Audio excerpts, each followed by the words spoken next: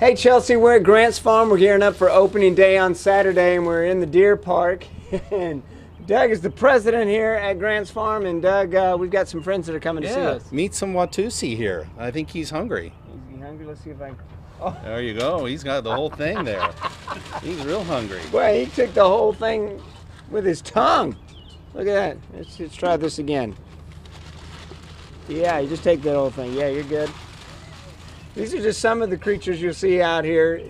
All kinds of new animals for folks to see. New animals, new babies. Our 68th season opening this weekend. We're just super excited to be having people back out.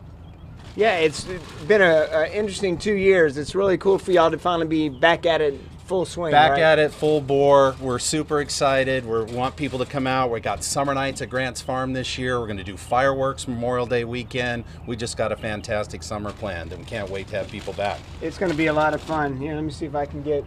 This guy's getting all the attention. Let me see if he's going to share. I'm not sure he's going to share. Are you gonna? Well, what about? Okay. All right, there you go. You get your fill. We'll let him get his fill, and then maybe some other folks will get theirs. Speaking of getting the fill, some things that are expected at Grant's Farm are still the same. Still the same. Free admission, free complimentary Anheuser-Busch sampling. The world-famous Clydesdales are here. Of course, lots of baby goats. Over 200 baby goats born this spring. Yeah, that's going to be interesting. You're going to have these goats that are brand new to the experience. Brand new to the experience, but they love it. They love the kids, and you know who doesn't love feeding a baby goat? Yeah, and you mentioned feeding the animals is one thing, but feeding the two-legged guests, another great thing that Grant's Farm is known for. That's absolutely right. And on Fridays and Saturday nights, we're going to do special food pairing with beer and cocktails and live music. So just a great opportunity to come out and spend a summer night. And Memorial Day. Memorial Day, fireworks. How exciting is that? That's going to be cool. Oh, who do we have coming up here? Look at this one. Oh, you want a little something here? See if we can get him here. Like the haircut, or lack of. Looks good on you. Here you go. Here you go.